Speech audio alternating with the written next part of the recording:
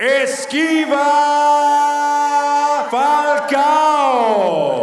You can see a cut has opened up right on the brow bone, and of course Falcao is going to pepper that with the left hand. And right on it. Yep, he knew exactly what he was going for.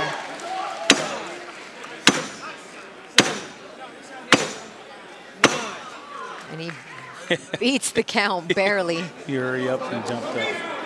He sure did. And you know Falcao smells blood. He's going to go for it right now. He's ready to go for broke. Can he get a stoppage here? As Falcao goes back down to the body, Gutierrez says, bring it. And bring it he does. A right hand and then a left, just swinging those hooks. He wants this knockout, Bomac. He's going for it. Yes, he's, like you said, he's smells blood. And that's it. Wow. David Braslow has seen enough.